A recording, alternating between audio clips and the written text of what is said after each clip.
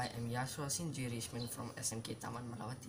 Today, I would like to show you all my kolam that I make as a sign of showing patriotism. Here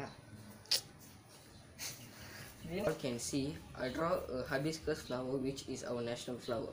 I also draw the wording that says Malaysia Prihatin. There are few steps that you can do to have a beautiful kolam like this. Firstly, you must prepare the items that you needed. All you need is some colored rice. Use multiple color rice to give a colorful look to your kolam. I use a mahjong paper to put the kolam on it. Once you're done coloring your kolam, using the color rice, the kolam is done.